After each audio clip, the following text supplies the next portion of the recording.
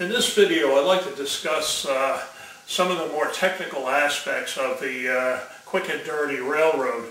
This is the fourth video of this railroad, and it is preceded by a quick and dirty railroad part 1 and 2, a computerizing the quick and dirty railroad, and finally this video, which will look at some of the technical aspects, more of the electrical connections and the low-level connections and things of that nature.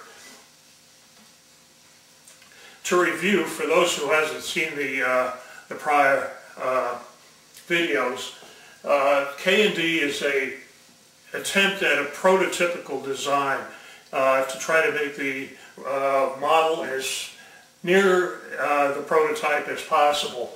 And to do that, I've included bidirectional single-track main line, which is so typical of railroads today, and it has passing sidings to allow trains to overtake and to pass going in the other direction.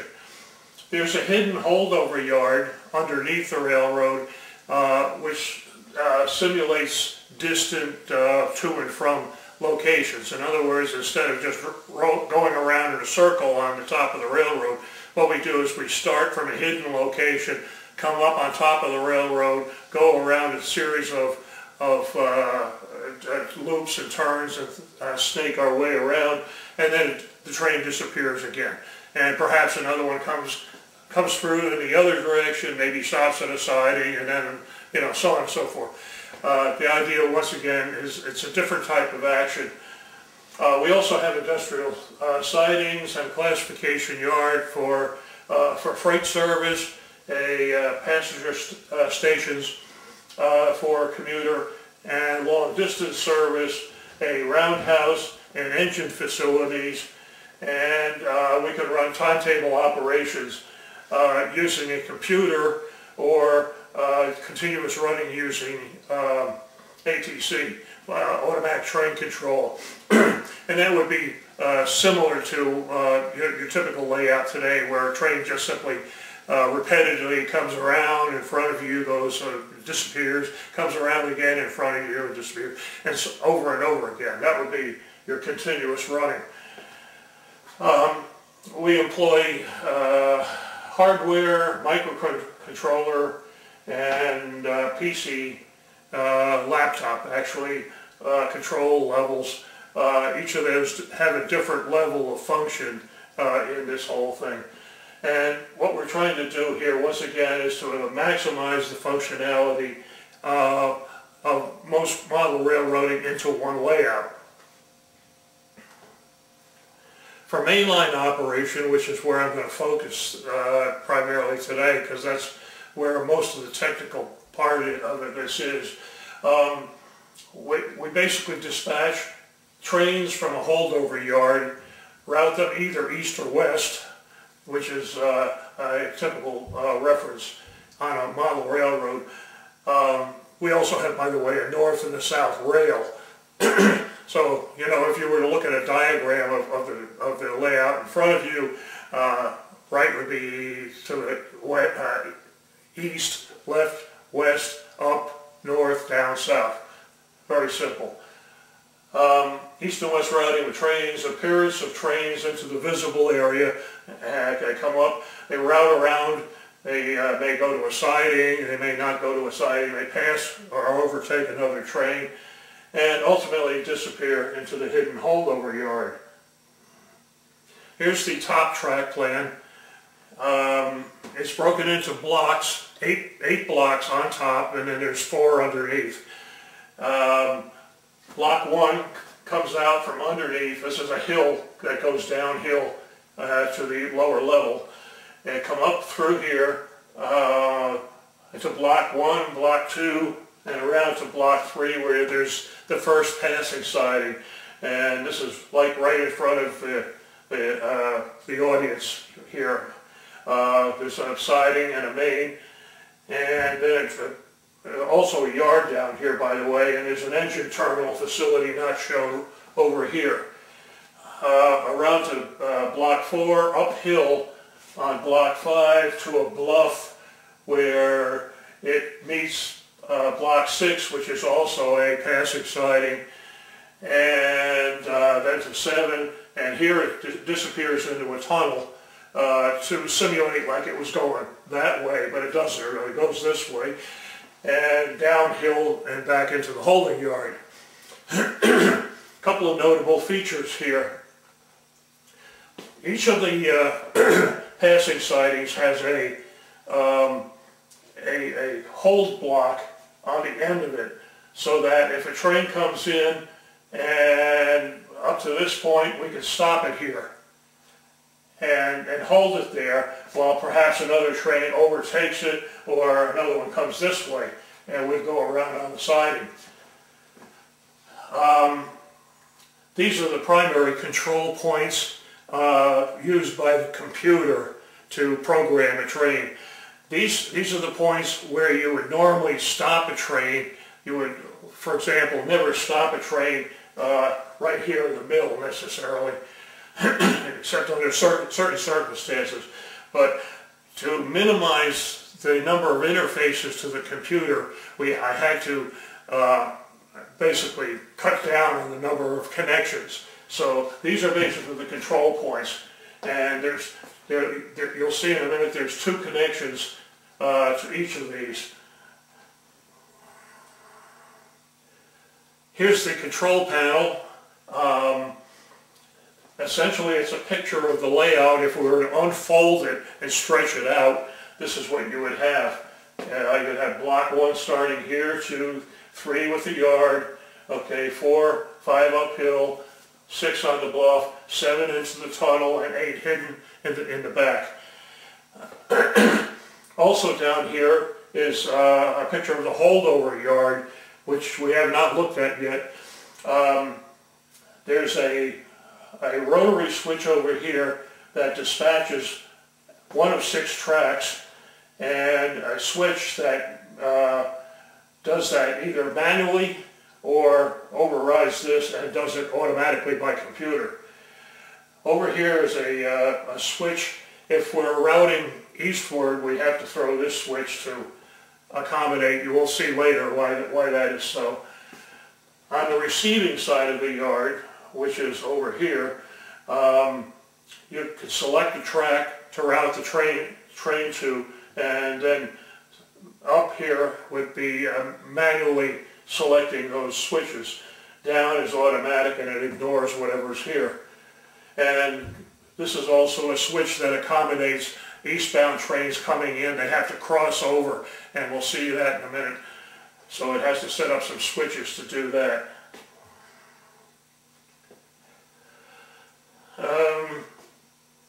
Each of those switches we saw on the main line are basically block feed switches. In other words, they feed the power to the block. And this is a diagram that shows how that's done. There's 2 power packs. There's what I call a westbound power pack and an eastbound power pack. And I usually leave these in the polarity needed to run a train that way. They feed into a bus here that feeds all the block switches, and you can set these block switches to the east pack or the west pack, or in the middle it turns the block off and you stop the train there. Notably, it's again the north rail is common. This feeds to the south rail. Okay, this is typically one of the feeds off of this block up to the south rail of the block, and the block is delineated by an insulating pin here and an insulating pin here. This is a device called a current detector. What it does is takes a bridge rectifier and wires it so that there's a 1.5 volt drop across the thing, and that lights up a light when and if there's a train drawing current up here. So this gives you an occupied indicator for each block, and they were on the panel. Matter of fact, let's go back and look at that. They show up as these lights, and if there were a train there and the power were on, you would see, for example, a light here, indicating this train is occupying that particular block. There's also a circuit associated with the each end of the passing sidings that looks like this. This is replicated 4 times. Okay, here's passing siding in 3, passing siding in 6, and this is replicated here, here, here, and here. And what it is, they call it an A module. This thing, if you recall, the ends of the blocks were insulated in such a way that there's a hole track here. These things stop a train here under certain conditions. And the conditions we'll see in a second here, but they take inputs from the switch itself, the turnout itself, which is controlled by a solenoid, and that feeds into the A module, and also a hold and occupy indicator from the next blocks down. And this is done by computer. The computer has an algorithm in certain places and under what conditions it stops a train. Now notice how it's wired here. The blue wire comes into the A module and goes out right back into the hold block. What it's doing is it's either connecting or disconnecting this portion or this portion of the siding, in this case, to that particular hold block. So it's either connected or not connected. Likewise on the main down here with the purple. Okay, so the A module basically interrupts the current from here to here, and that stops the train under certain circumstances. Here's what the A module looks like. It takes, okay, occupied indicator from the computer and the siding input right here. It's basically a pair of double pole, double throw relays wired thusly. Now we can see what happens here with the main. If for example, under normal conditions, nothing is energized there. The power comes in from this point, goes into the relay, goes normally connected over here, normally connected here, and goes right back out again. So in effect, it's just connected, typically, as it normally would be. However, at the same time, if the switch or the turnout over here is set in the main line condition, if you take this input here into here, it's normally open for the siding so that you don't get the current going to the whole section. Well, what will happen here is any train traveling in this direction, if the turnout is set for the other way, it will stop the train here. Likewise, on this side, if you've got an occupied indicator, both of these things would be normally connected. It will open that connection to both of these, so it will essentially stop any train if there's a train ahead of it. Now, as that train, of course, advances, it goes 2 or 3 blocks down, depending on the logic. This will open up and allow the train to continue. And if you have 2 trains here, it depends on which way the turnout is set as to which train will continue. So it kind of covers everything there. Now, there's a couple other things in there you're probably wondering about. There's a pair of resistors here that's always connected, and they are there to provide a small amount of current to go from here to there, so that it will show an occupied indicator on the control panel. Likewise over here. It's not enough current to run the diesel, or the train rather. It's just enough to light up a LED on the panel essentially. Or actually a bulb on the panel to show it occupied. Also, there's a diode in there, and what that diode does is it always connects it always allows trains to flow in this direction under all circumstances. Now, why would you want to do that? Well, I'll tell you what. Remember we said if it's occupied downstream here, it will stop the train. Well, what about the train that's pulling into here? It's going to have its tail end hanging off into the next block. So if it's a passenger train, it's probably got light bulbs in the cars, and they're going to give it an occupied indicator, and they would stop the train here. And you couldn't get it to move. So what this does is, even though this thing is showing occupied, it will allow the train to continue because of the polarity of this diode. Here's the entrance to the holdover area. The train actually comes in from around the corner here, down this lead, across here, around a loop, and then comes out here, and then there's a series of switches that allows it to go to track 1, 2, 3, 4, 5, or 6. And we'll see a little bit more about that here.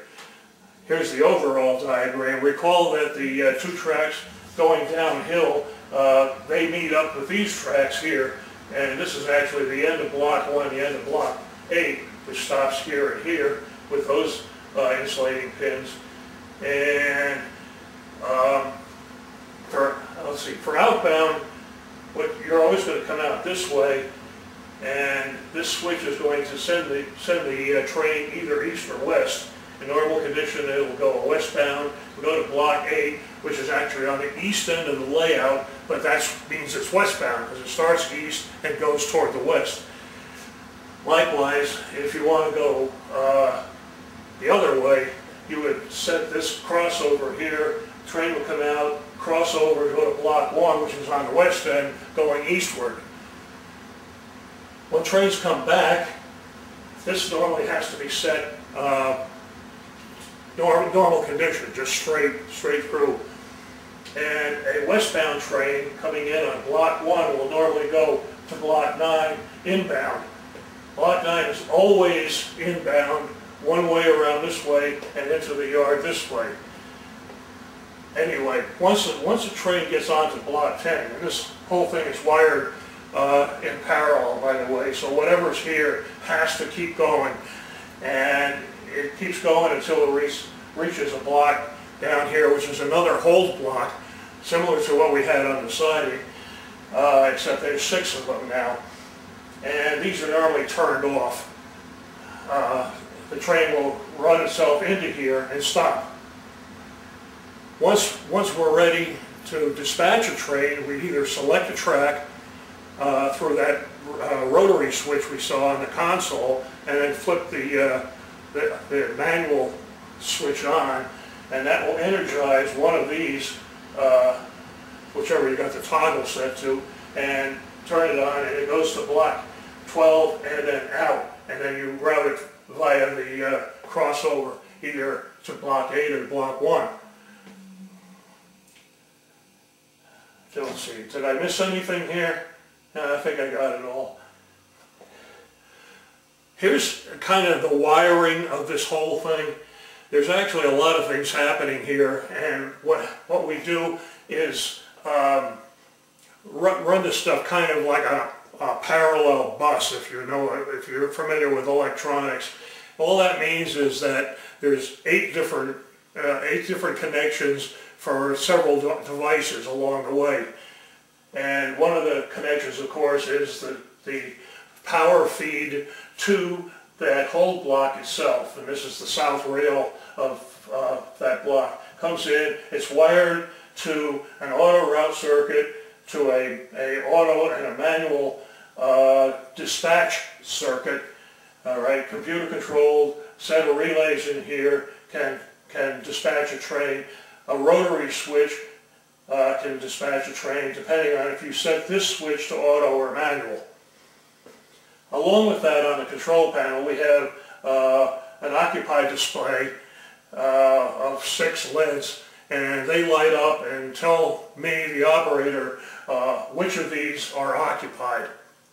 So if I want to dispatch a train, I have to look and see, is there anything on that track, and go ahead and send it on its way. The blue wiring has to do with the incoming routing, and this sets up the switches, or the turnouts, I'm sorry, in such a way that it, well, if we do it automatically with the auto route, there's an algorithm here that it takes the, it's basically a priority setting. It assigns the train to the first available track. So it's a priority type of thing. If there's a train on 1, it'll send it to track 2. If there's a train on 1 and 3, it'll still send it to track 2 because track 2 is the first available.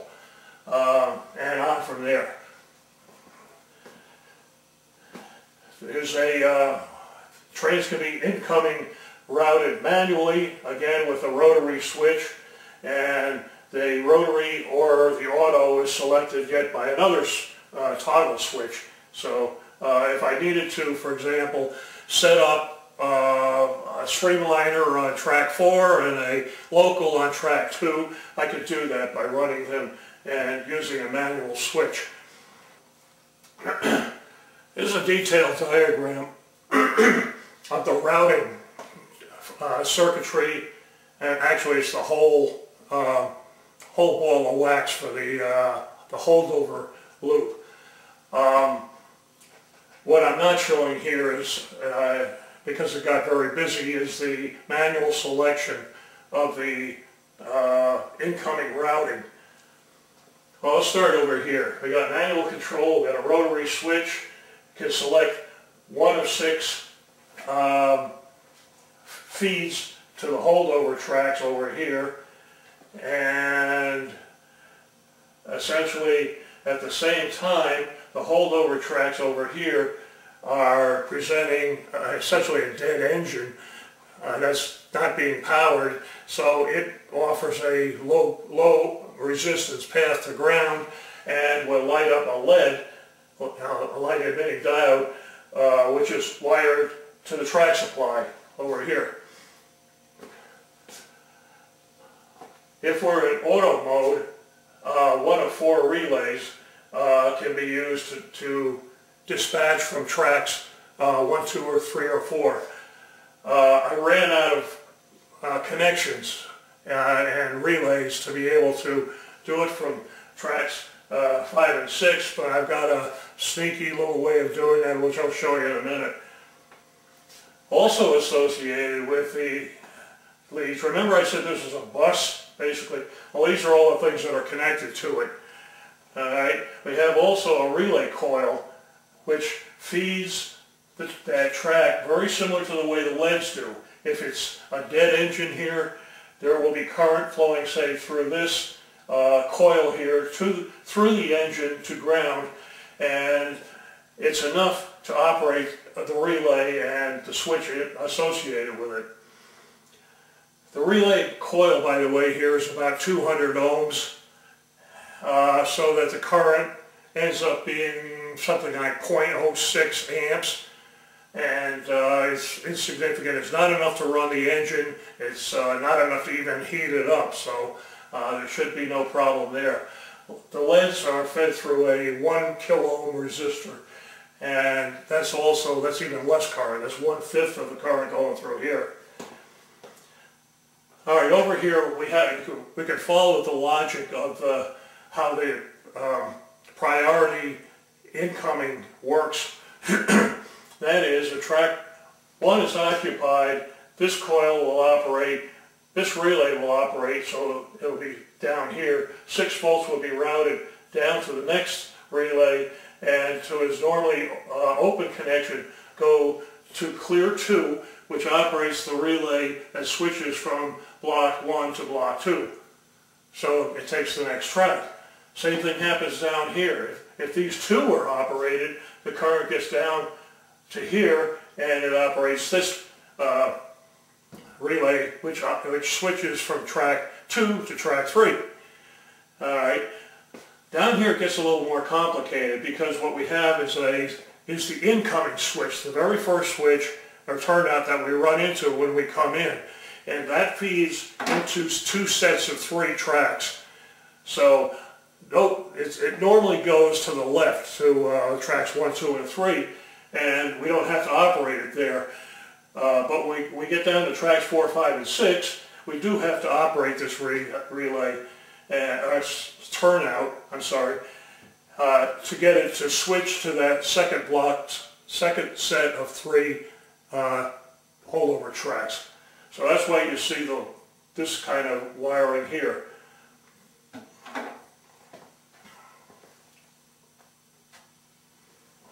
Here's that setup to get essentially 6 tracks out of 4 relays.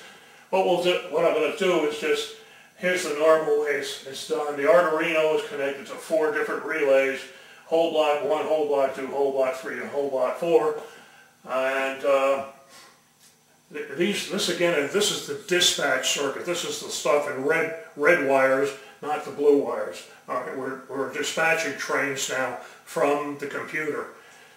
And what we'll do here is take the whole block 4 and turn that into another relay, which is a 3-pole double throw, and basically just switch whatever's here to a second set. And we see we would switch block 1 to block 4, block 2 to 5, 3 to 6, so that when it's set in the operative position, we're essentially dispatching from the second set of 3 or the first set of 3.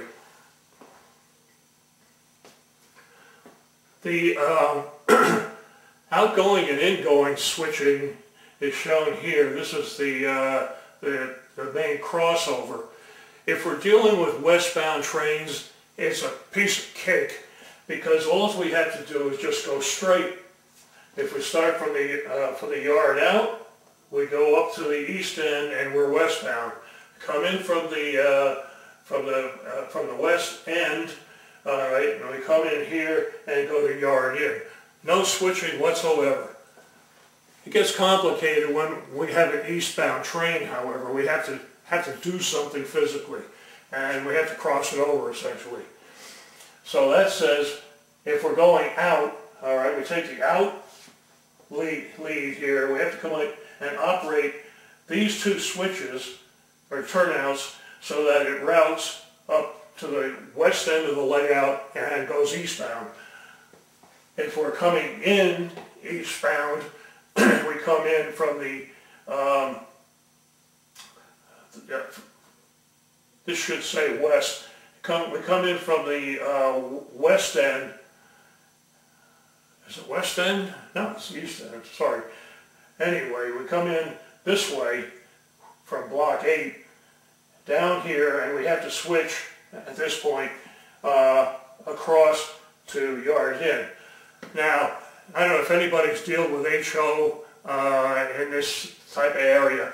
Once you get into a loop situation, there's all kinds of polarity issues.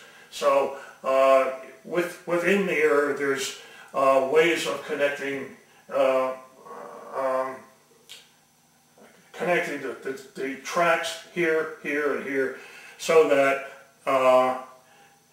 the polarities check out all right. It's even more complicated because we were using 2 power packs, and both have floating grounds.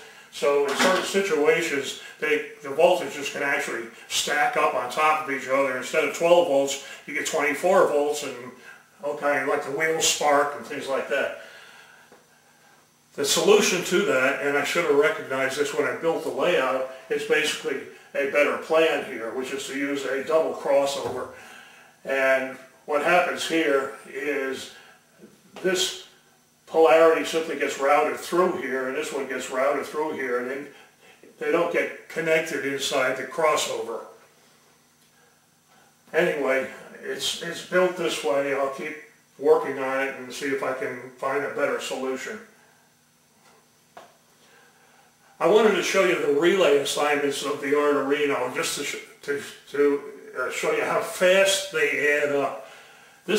I have 16 relays, 2 sets of 8, and these are the assignments. The hole gaps for the sidings, all right, the east and west ends of 3, east and west ends of 6 up on a hill. Then the turnouts for 3 and on both ends, and the turnouts for 6 on both ends. The crossover entry and exit, which we just looked at in the last slide, those 2 sets of switches have to be operated somehow. The direction settings of the main line itself, okay, and I've got to divide it into blocks 1 through 4, 5 through 8, and then the holdover exits of the holdover yard, 1, 2, 3, and 4. And this is the one that I would use once again to make 2 blocks of 3, as we just discussed 2 slides ago. That's pretty much it for the technical stuff. I want to thank you for watching if you got this far. I know it's pretty heavy stuff. You may have to, if you're interested in any of this stuff, look at it again, stop the camera and study the diagrams if you need to. Once again, the other videos that are available are Quick and Dirty, Parts 1 and 2, Computerizing the Quick and Dirty Railroad. This one looks at more of the Arduino, the upper level of how the thing is configured on a processor level. And of course this one, which is the technical details. I think that's it. I want to thank you for watching, and happy railroading.